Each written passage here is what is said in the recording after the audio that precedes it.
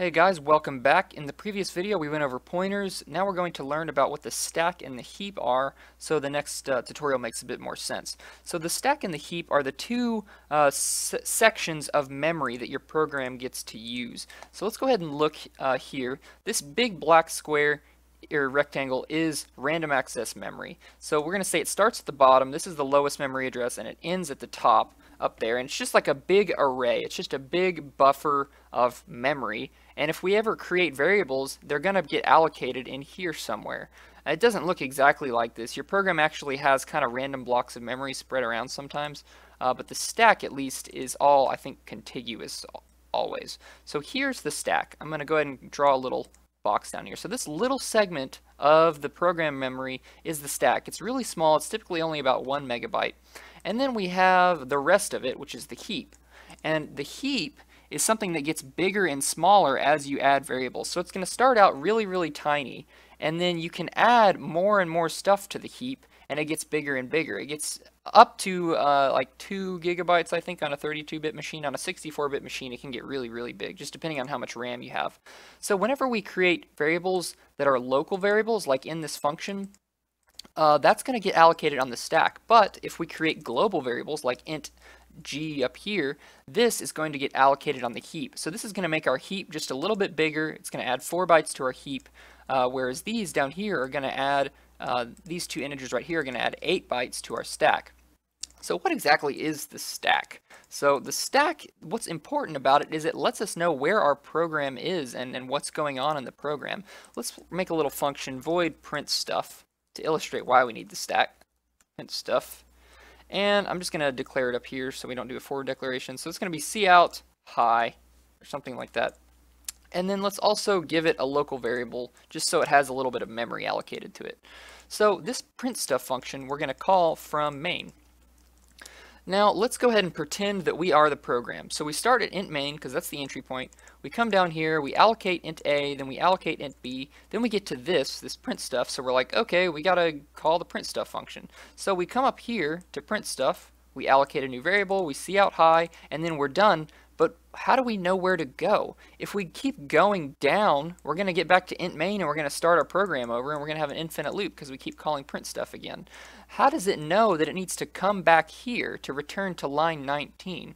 Well, the way it knows that is it uses the stack. So what the stack actually is it's got a few things on it. So each stack frame is basically the contents of one function. So int main is going to be its own stack frame. Let's go ahead and draw the int main stack frame. And it's called the stack because each time you add a new function call, it's going to add a frame to the top, like a stack. It's going to add it on top of it.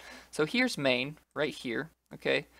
I'm drawing it the same as I did the entire stack before, but this is just a single stack frame. Okay. And then we'll say this is not RAM anymore. This is the stack. That's awful. So this is the stack, not the RAM. Let's do a better job. There we go. I am a pro at paint. So this is the stack now instead of RAM.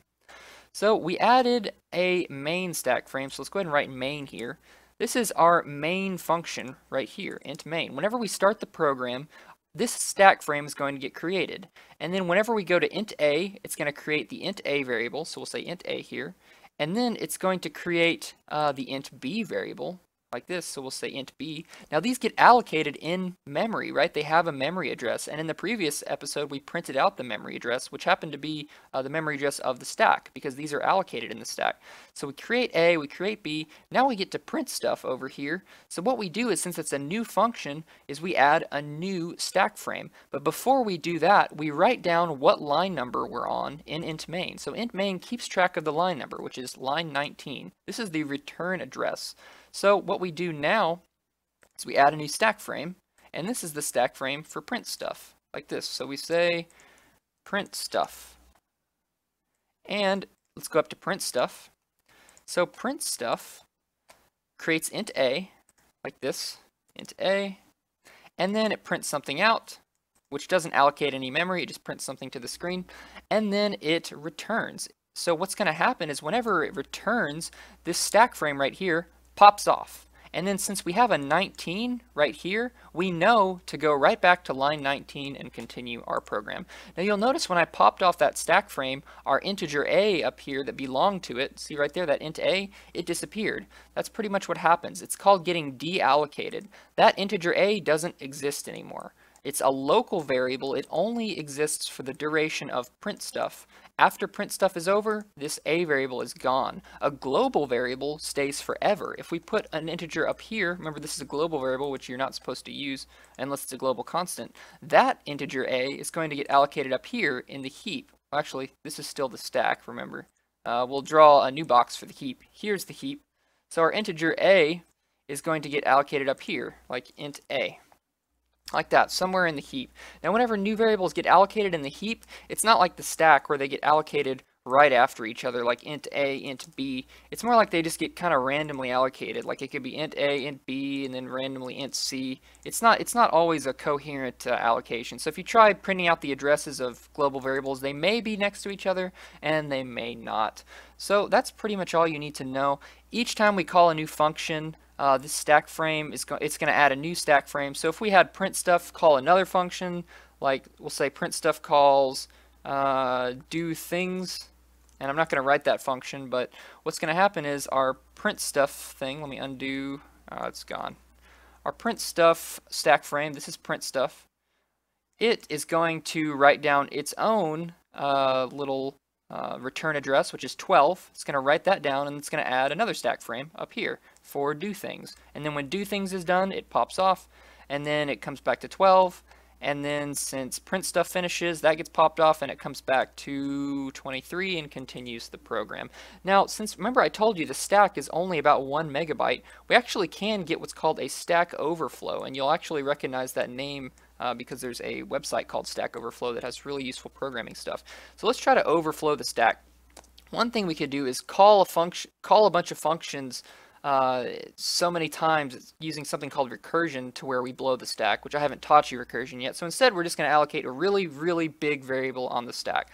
So let's say int kill the stack, and we're going to give it like what is that? It's like 10 million integers. Let's do 100 million integers.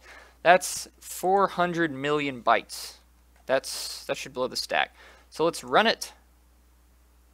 And there we go. We got unhandled exception. If you zoom in here, you see unhandled exception stack overflow. So that's what happened. What happened was whenever we tried to allocate our integer thingy here, what it did is it basically said, okay, we need to fit an integer, let's see, we need to fit an integer kill this stack, and it's like 40 million bytes. So what it tried to do was take our int main stack frame and make it really big, and it got bigger than the total size of the stack. And once it tries to get bigger than that, you get a stack overflow, it crashes. You're not allowed to do that. Now, if we wanted an array that's that big, we would have to allocate it on the heap. So if we just make it a global variable, it's going to work. So if I just put it up here and then I run it, it's going to get allocated in the heap, and the heap is ginormous. Remember, the heap can be like 2 gigabytes on a 32-bit machine. So it just creates, it allocates new memory in the heap, no issue. We're going to learn about other ways to allocate memory in the heap, like maybe you want to declare the variable here, right? You don't want to have a global variable, but you want it to be on the heap. That's what pointers are for, or that's one of the reasons pointers are really useful. So, yep, stay tuned for the next video. We're going to learn more about pointers and how to allocate your own variables on the heap without making global variables.